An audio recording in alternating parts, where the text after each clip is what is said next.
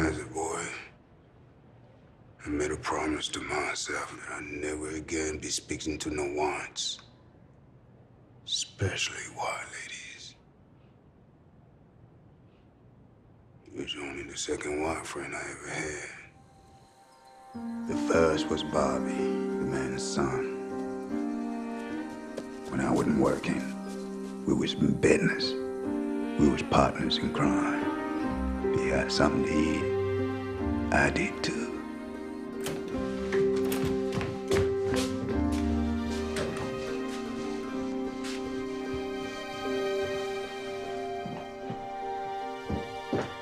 Hey, you want to see my daddy's barn? Come on. A lot of white folk back then liked to think the way they was, especially sheriffs and plantation farmers, people like the man.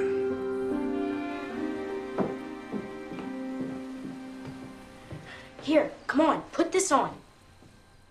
I didn't know it, but that would be the last time me and Bobby would ever play together. Here, Deborah, come on. You want to play KKK?